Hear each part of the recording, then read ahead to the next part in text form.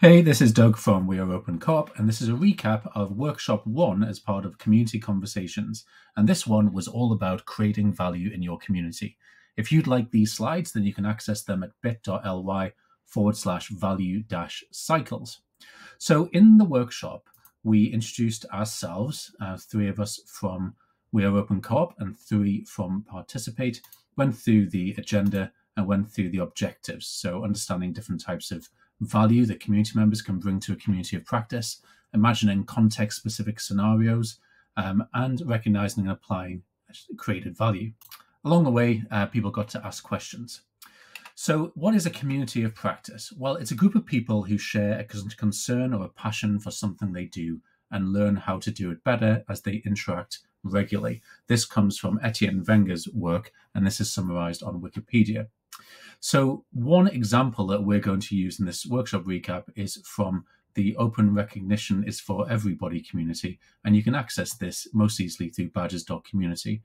So here it is on the Participate platform, and this is the example that we'll use. So when it comes to value cycles, what we're talking about are 5 different ways in which you can engage users and create value within the community.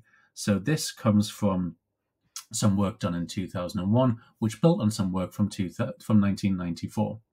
Now, the diagram that's used in that original text is awful looking, but actually quite useful. It shows how all the different value cycles work together. So, for example, cycle 1 there is about immediate value, and then there's potential value, etc.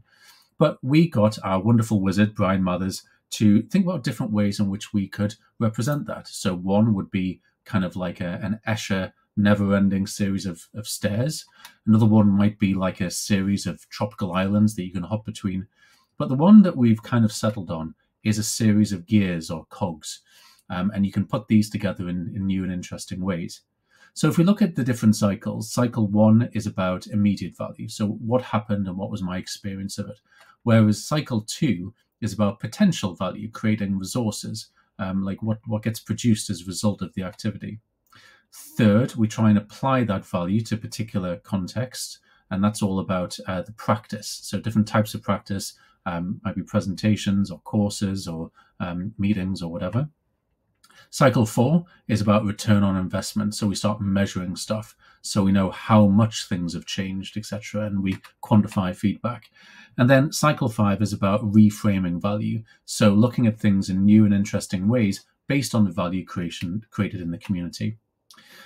So if we think about this through the lens of badges, then there's different ways in which we can create that value and recognize it and value it as well, value the value. So the first way in cycle 1, this is all about immediate value. The ways in which you might notice that in your community is that you might discover something new that you care about or be pushed outside your comfort zone. And you might see that through new discussion threads or people participating in community events. Then moving on to potential value, this is all about kind of resources. So people might have new ways of looking at a situation, or they might have started reconsidering their assumptions, or some people joining together to create documents. And you might see that through interviews or some things that people create or people self-reporting stuff in forums. Cycle 3 is about applied value. So this is about repurposing documents that might be Creative Commons license stuff or lesson plans or whatever. People making better cases for the thing that the community cares about and gaining in confidence. And you might see that through, again, self-reports and feedback, but also just innovation that you see within the community. 2 more cycles. Cycle 4 is about return on investment, so like realized value and performance improvement. So you might see this through individual successes or the increase in reputation and recognition or a critical problem being solved. And you kind of could look for data sources for that, again, around feedback, around an evaluation of a project that's running within the community, or any kind of scorecard which shows numbers going up. And then finally, in terms of reframing value, this is about reshaping what is considered success within the community.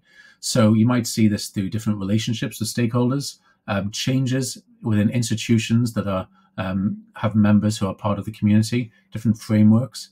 And you might see data on this through new stakeholders getting involved, different relationships with existing stakeholders, or people changing their strategic plans and priorities.